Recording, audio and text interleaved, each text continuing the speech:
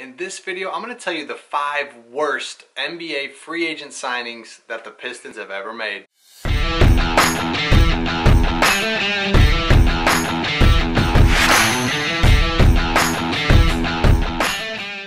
Okay, we're going to count down 5 to 1, and aside from one of these players, the other 4 are after the 04 championship, when we built an unbelievable roster, made moves that were, turned out to be so savvy, so awesome. Getting Ben Wallace, who the heck's Ben Wallace, right? Undrafted, the guy's a stud, Hall of Famer now. Rasheed Wallace, make this trade for nothing to get him. Tayshaun Prince is long, lanky, can't do anything. Great defender, awesome. Rip Hamilton, Chauncey Billups, like the list goes on, right?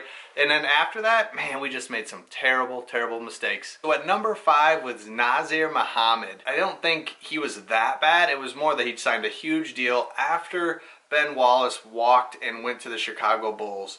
So Ben Wallace was everything Detroit. Grit, grind. This guy could do it all.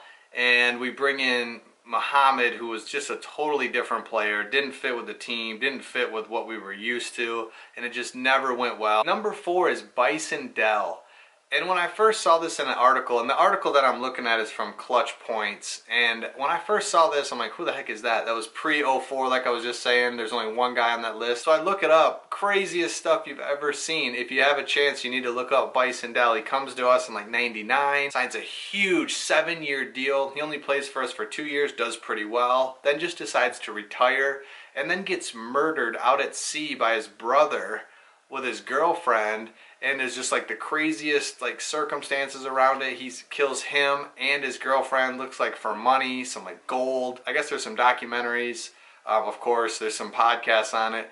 Definitely check that out, but he comes in at number 4. At number 3 is Charlie Villanueva. So all of us Piston fans remember him. The downfall has just kind of started, and it's like 09, 2010, and Villanueva and some other guys I think I'll get to here come in, and it just never felt really right. But as Pistons fans, we wanted to get behind him. He signs a huge deal, comes in, and doesn't do anything. And we noticed that, and we look back at his career, he had a couple good years when he came into the league, but then after that, he was quickly regressing, faster than usually NBA players do. Typically, NBA players, they reach a point where, lose their athleticism or whatever, and then it's a sharp decline.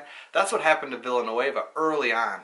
And it was just weird. Everything about him, poor guy looks weird. I'd look weird too, so whatever. But I just thought, man, it's just not working. It doesn't work. So Villanueva comes in at number 3. At number 2 is Ben Gordon. Signs a 5-year, $55 million deal. Back in those times, $55 million over 5 years is huge.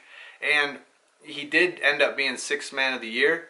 But that's just way too much money for a guy that never really did much, and it was part of our downfall, or not downfall, but just those rough years, kind of between 08 and 2020, where we started to say, okay, we're starting to rebuild this the right way. Ben Gordon is exactly what you don't do. A little more aging, free agent, and he's going to be a backup. Big money, it's just not what you do if you want to build a winning team. And at number 1, my personal favorite, Josh Smith. He fooled me big time. I was so excited for Josh Smith. He's super athletic. The guy could jump. He just looked sweet. But when he got to us, again, he was regressing, and we added him to a front court of Monroe and Drummond. So it's like, okay, look at this. No team is ever going to get a rebound over us. We got these 3 dudes.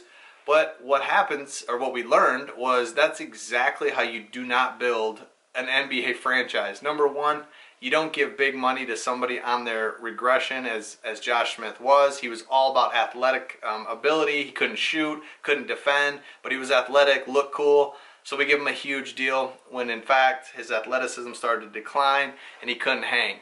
And another thing is, you don't bog up the paint with 3 big bodies. That's not what you do. We've learned that now. But so we're given huge contracts, clogging up the paint. These guys just were in each other's way. They can't shoot from 3. In today's NBA, you need basically 4 of your 5 players to shoot from 3.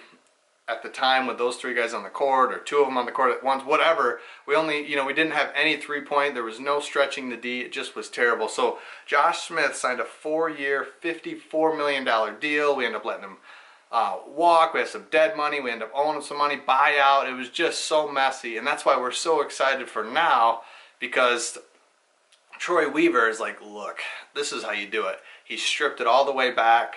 He's got young, athletic dudes that are able to stretch the court, positionless basketball. We're building through the draft. We're making smart moves when we need to. So excited about this, and these bad free agent signings kind of remind you of the down years, and hopefully we're headed to the good years. So hey, hope you've enjoyed this video, and we'll see you on the next one.